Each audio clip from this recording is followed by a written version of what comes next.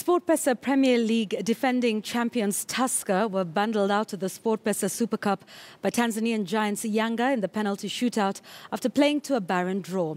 Earlier, AFC Leopards booked a place in the last four thanks to a 5-4 win against hosts Singida Leopards, who won in a penalty lottery. Steps up, he makes a run. Oh, he's missed it. Smashes it into the crossbar. It is done and dusted. The champions of Kenya. They are attacking and they're going forward and looking very, very good. Oh, what a goal! In the fast zone. So, under this particular time and with the sun. A big challenge. Katerega there. Fiamenyo Gilbert finds the back of the net. The expectation is absolutely no problem whatsoever. Super Cup, they were on the back foot from early on. Kitunyi Tafadzwa from Zimbabwe put a lot of pressure on AFC.